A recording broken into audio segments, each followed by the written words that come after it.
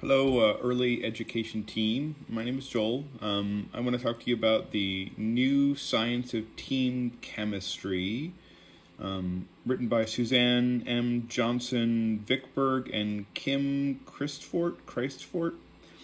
Anyway, basically speaking, it breaks teams down into a couple of, four specific types, team members types, styles, I guess they call them: pioneers, guardians, drivers, and integrators.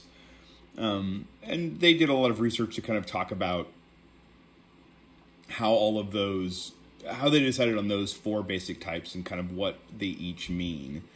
But more importantly, it's an article about how those four different forces all kind of come together and where they get into trouble and where they can help one another, and kind of, I guess most importantly, it's about taking advantage of everybody's strengths and their weaknesses to end up with a better team. They had a lot of cautions about, hey, when everybody gets together and everybody kind of decides, then the people who don't agree often don't say anything. And instead of that being an okay thing, there's a real sense that we're losing the input of that person that we're not encouraging to speak up. And that can actually be detrimental in the long run. It's really hard to judge how all these pieces fit together. But I think what I really took away from this particular article was that it really helps to, with a lot of intentionality, approach the team and the different styles of people in the team and say, hey, what do you bring to this? What kind of role do you fulfill here? And how can that help us make the team better and stronger? They actually go into that whole adage about opposites attract, saying, looking at the various team styles and saying a person who is very outgoing and forthright and a person who is very introspective and quiet honestly can help one another a great deal if they can learn how to work with one another. And that's really what this is all about.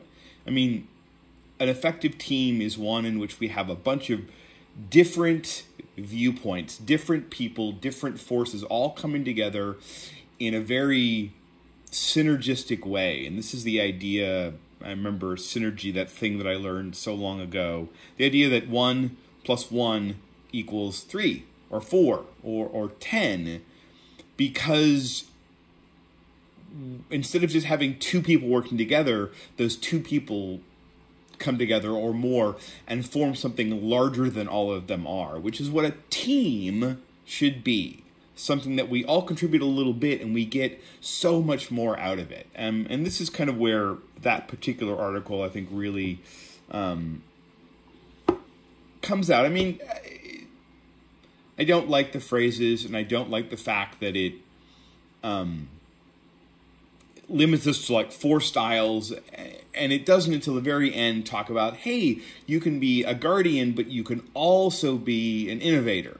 Or you can be a pioneer, but you can also be a guardian. So we get away from the strict binary idea or just four poles and kind of say, hey, you can actually kind of be a bunch of different ones, or you can intentionally try and take on the roles of other ones. And the real meat of this article is, hey, pay attention to other people around you, pay attention to what people can bring to the table, and encourage them to do so.